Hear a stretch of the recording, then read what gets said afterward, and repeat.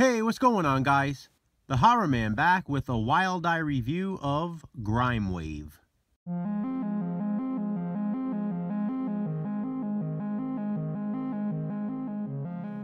Grimewave is the 2013 follow-up to Gorgasm and the third film in the Goreface Killer trilogy, also known as The Cockface Killer.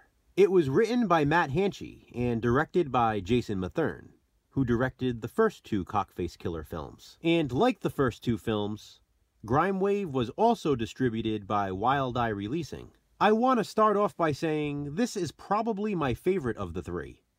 This trilogy got better with each movie. In Grimewave, the Cockface Killer returns and just happens to intrude on an underground drug deal. In sleazy slasher fashion, he uses his favorite weapon to kill those engaging in sexual acts. Now, because of the Cockface Killer's sudden involvement in the New Orleans crime scene, two rival gangs must put aside their differences. They must work together to find and stop the Cockface Killer before he finds and kills them. Two rival news reporters are also on his tail.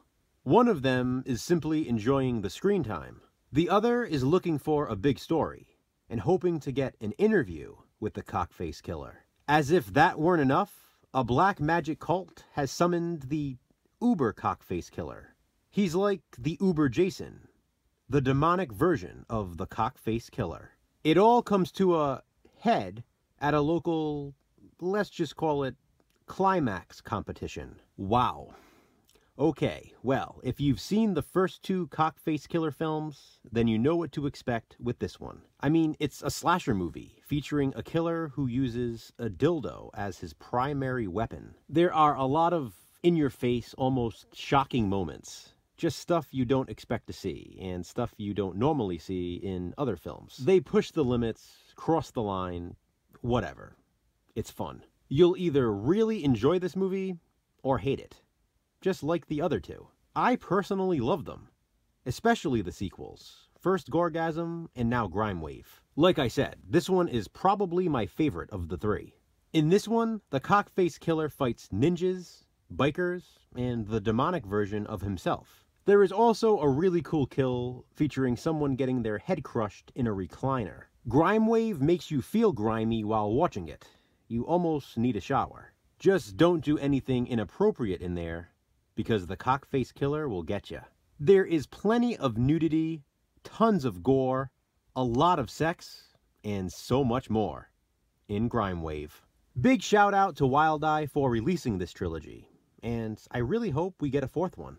Guys, don't forget, I, along with a bunch of others here on YouTube, will be showing our support for Wild Eye Releasing next week. Did you hear?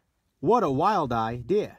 Instead of my usual Wild Eye Wednesday review, beginning on Sunday, I will be posting a brand new Wild Eye review each day next week. Please tune in every day as I once again review some independent horror gems during Wild Eye Week. But until then, let's discuss Grimewave. Have you seen it?